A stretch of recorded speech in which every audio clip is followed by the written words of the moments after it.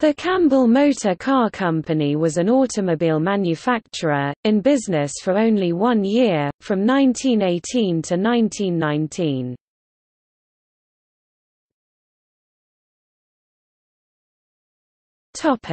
History. The Campbell Motor Car Company was originally called the Emerson Motors Company. But, in 1917, after the company was charged with stock manipulation, Theodore A. Campbell and his brother George renamed the company after themselves.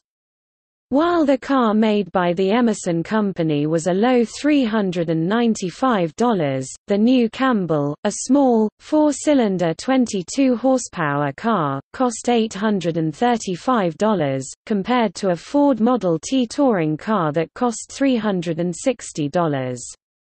In May 1919, the company went into receivership. Less than 600 cars were made.